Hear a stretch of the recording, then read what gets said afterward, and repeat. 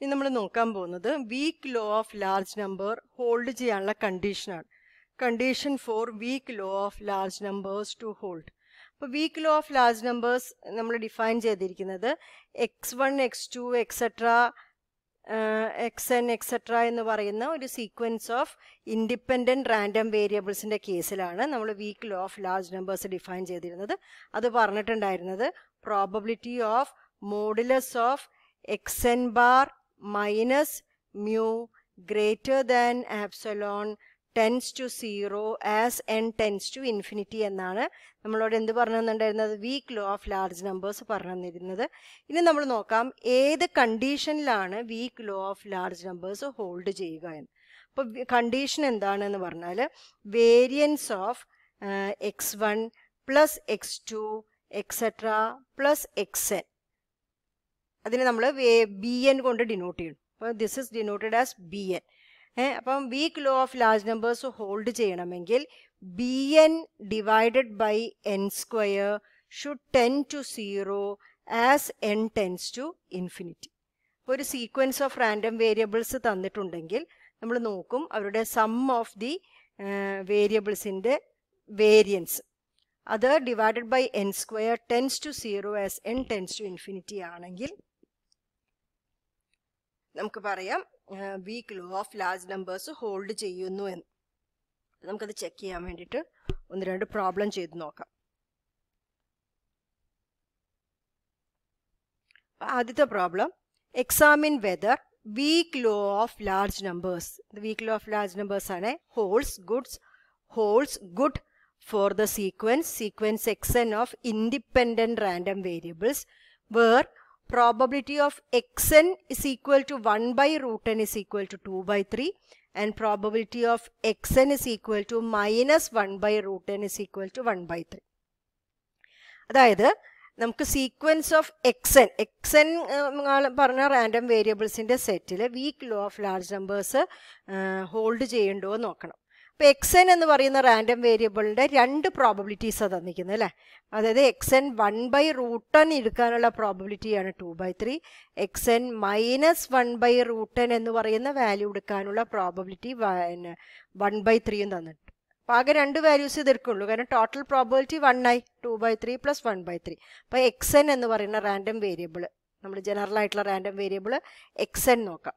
അപ്പോൾ എന്നിന് 1 കൊടുക്കുകയെന്ന് വെച്ചാൽ x1 എന്ന് പറഞ്ഞ റാൻഡം വേരിയബിളിനെ പറ്റി നമുക്ക് പറയാം, എന്നിന് 2 കൊടുത്താൽ x2നെ പറ്റി പറയാം, എന്നിന് 3 കൊടുത്താൽ x3നെ പറ്റി പറയാം. അപ്പോൾ ഇതൊരു ജനറൽ ആയിട്ടുള്ള ഇതാണ്. xn എന്ന് പറയുന്ന റാൻഡം വേരിയബിൾ എടുക്കുന്ന വാല്യൂസ് ഏതൊക്കെയാണ്? 1 ബൈ റൂട്ട് n എന്ന് പറയുന്ന ഒരു വാല്യൂ എടുക്കുന്നു, മൈനസ് 1 ബൈ റൂട്ട് n എന്ന് പറഞ്ഞ രണ്ട് വാല്യൂസാണ് ഇയാൾ എടുക്കുന്നത്. xn എന്ന് പറയുന്ന റാൻഡം വേരിയബിൾ രണ്ട് വാല്യൂസാണ് എടുക്കുന്നത്. ഓരോ വാല്യൂ എടുക്കാനുള്ള പ്രോബബിലിറ്റി നമ്മളോട് പറഞ്ഞിട്ടുണ്ട്. അതിനെ നമുക്ക് അതിൻ്റെ പ്രോബബിലിറ്റിനെ എഫ് ഓഫ് xn എഴുതാം. എഫ് ഓഫ് xn എന്ത് വാല്യൂസ് ഒക്കെയാണ്?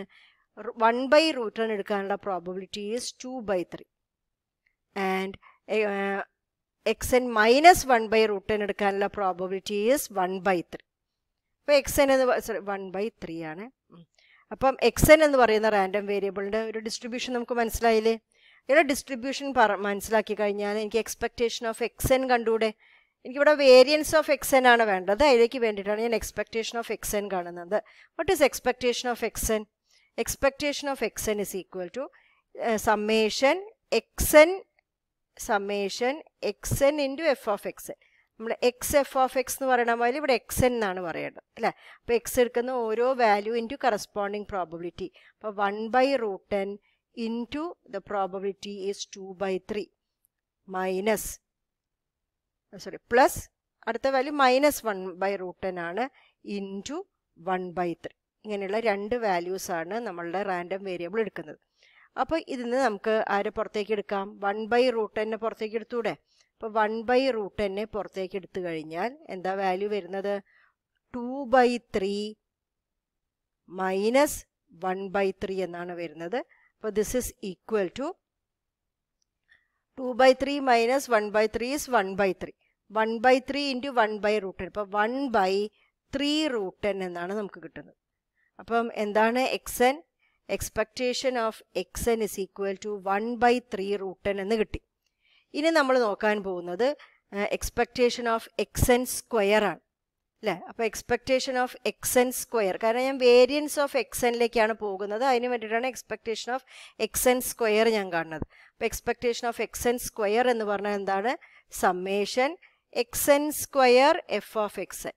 ഇത് summation X square F of എക്സിന് പോലെ summation X N square F of X N.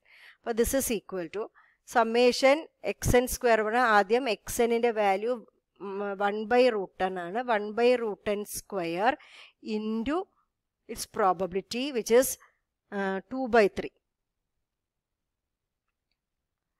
Plus minus 1/√10 square into it's probability is 1/3 അല്ലേ? This is equal to 1/n into 2/3 plus again 1/n into 1/3 ഇങ്ങനെയാണ് വരുന്നത്. അപ്പം which is equal to 1/n പുറത്തേക്ക് എടുക്കുകയാണെങ്കിൽ 2/3 plus 1/3 which is 3/3 1. അപ്പോൾ 1/n into 1 ആണ്. അപ്പോൾ expectation of X N square is 1/n അല്ലേ? അപ്പോൾ ഇനി നമുക്ക് കാണേണ്ടത് വേരിയൻസ് ഓഫ് എക്സ് എൻ ആണ്. What is variance of X N? Variance of X N is equal to expectation of X N square minus expectation of X N the whole square. ഇതാണ് നമുക്ക് കിട്ടേണ്ടത്.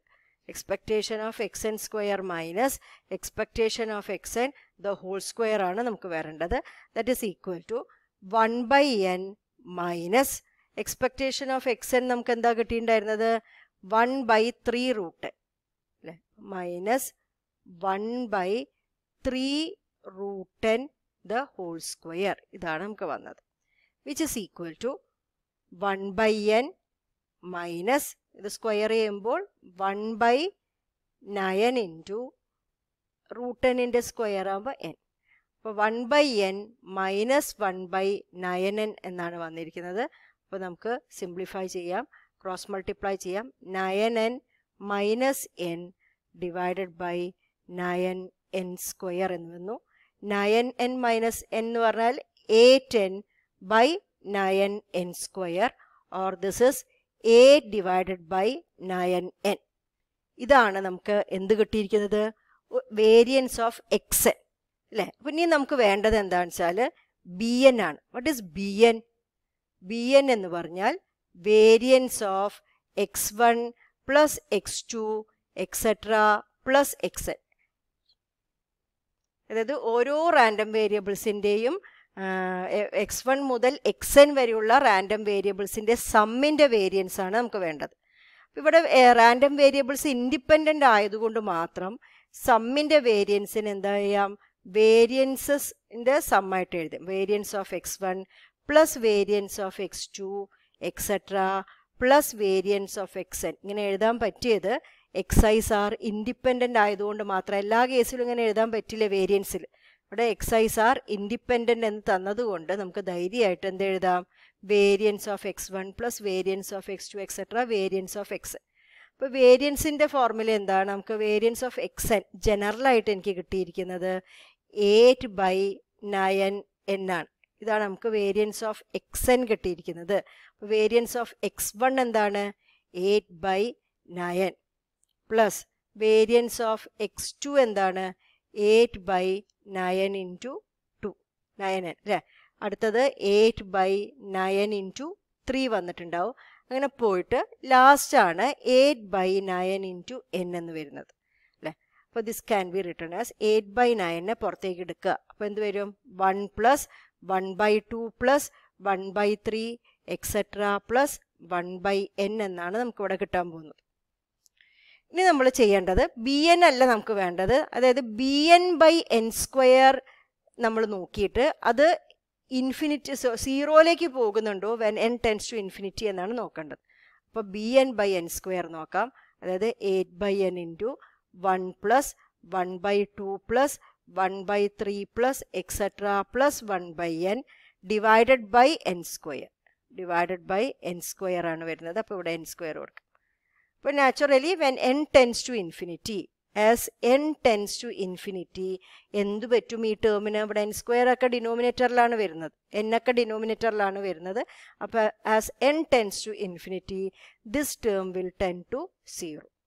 അപ്പോൾ നമ്മൾ പറഞ്ഞു bn/n² tense to 0 as n tense to infinity എന്ന് കിട്ടുകയാണെങ്കിൽ നമുക്ക് പറയാം week law of large numbers ഈ കേസിൽ ഹോൾഡ് ചെയ്യുന്നു എന്ന് പറയും. നമുക്ക് പറയാം week law of large numbers holds for this sequence xn, holds four sequence xn എന്ന് നമുക്ക് ഈ കേസിൽ പറയാൻ പറ്റും. അപ്പം ഇങ്ങനെയാണ് ഈ പ്രോബ്ലം ചെയ്യുന്നത്.